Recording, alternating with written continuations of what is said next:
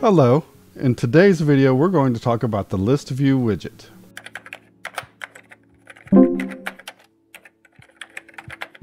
The ListView widget is the most commonly used scrolling widget. What it does is it's a scrollable list of widgets arranged linearly. So here's a quick example. We'll do our typical boilerplate.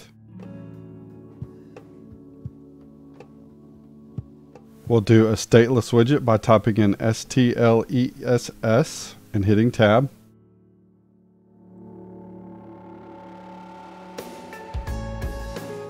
We're going to do material app, scaffold, and an app bar.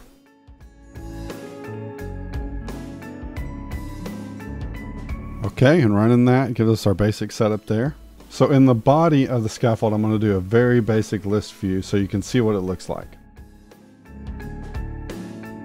I'll type list view.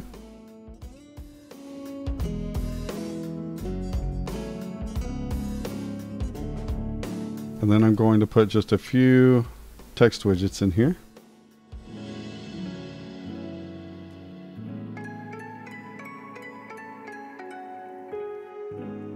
And you can see the A, B, and C right here in the very corner in its simplest form.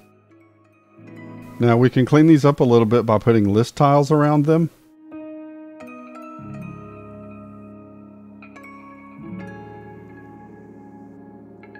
I'm going to wrap a widget, ListTile, change child to title.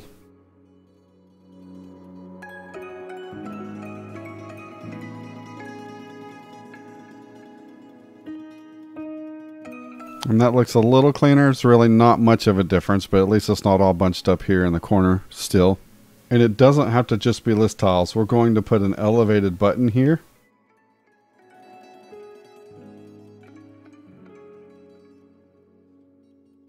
And that's what that looks like. So that's the simplest way you can use a list view, but you can also use it with a list. So we'll start by creating the list itself. Then we're going to change ListView to ListView Builder. Right here we're going to add an item count. We're going to get from entries.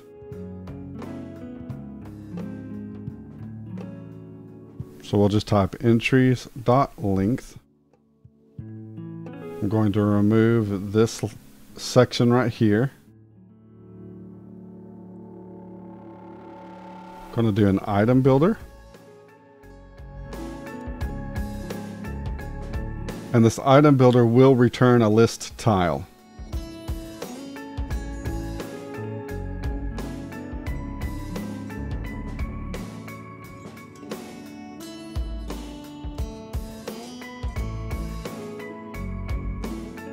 So we created a list of strings up here at the top, and the strings are A, B, and C. Then we called a ListView Builder. It gets its total count from the length of the entries list. And then for each entry in the entries list, it creates a list tile with the value of the entries based on the index. And as you see over here, it doesn't look any different at the moment, but we'll change that in just a second.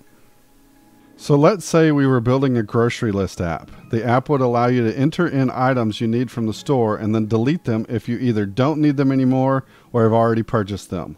We will start by clearing out the list because we don't want to start with any groceries.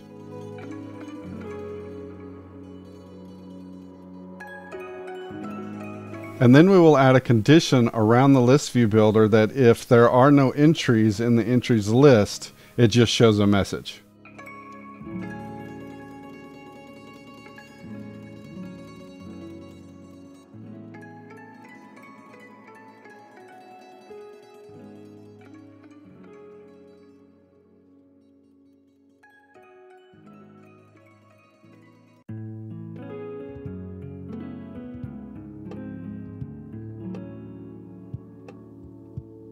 And then if you do a hot restart here, you'll see it now says no groceries in your list because the list is currently blank. Now we need a way to add groceries to the list. So the first thing we're going to do is convert our stateless widget into a stateful widget. So I'm going to right mouse click on it, show context to actions, and then convert to stateful widget. And then I'm going to put the text field where you can enter in your groceries inside the app bar. Next, we will add the floating action button, which is where you'll save the groceries to the list.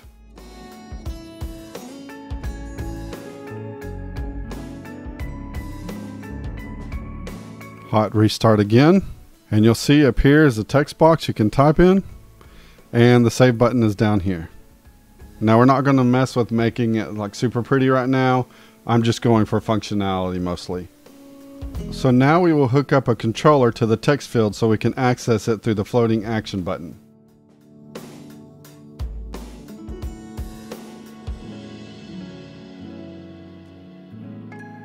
And then we'll connect the text controller to the text field.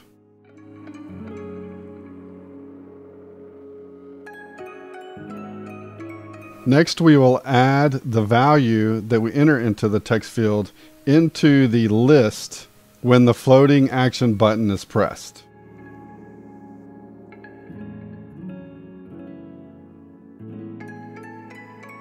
So hot restarting that should allow us to enter apples into the text box up here, hit save, and it show up in your list.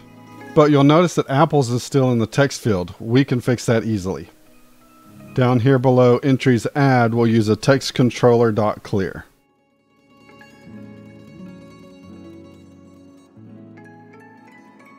Now if we add a few more grocery items, it should clear out. You may have noticed though that they're not in alphabetical order. That's easy to fix as well. We just need to sort the entries above at the top of the build widget like so.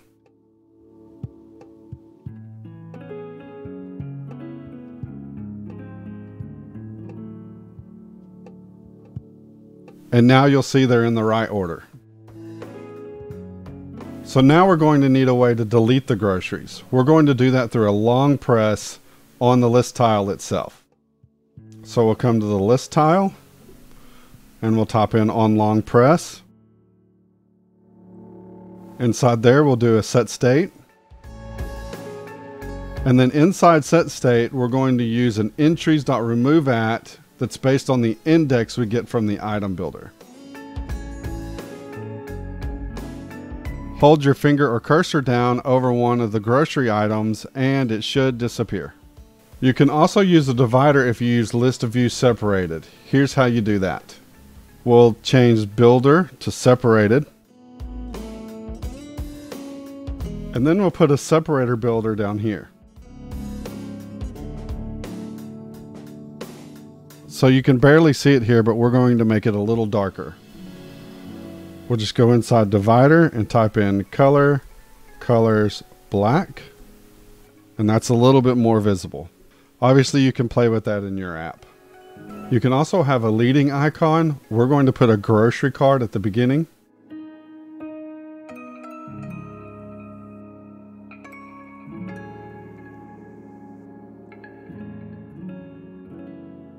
And that's what that looks like. And you can also have it at the end as a trailing.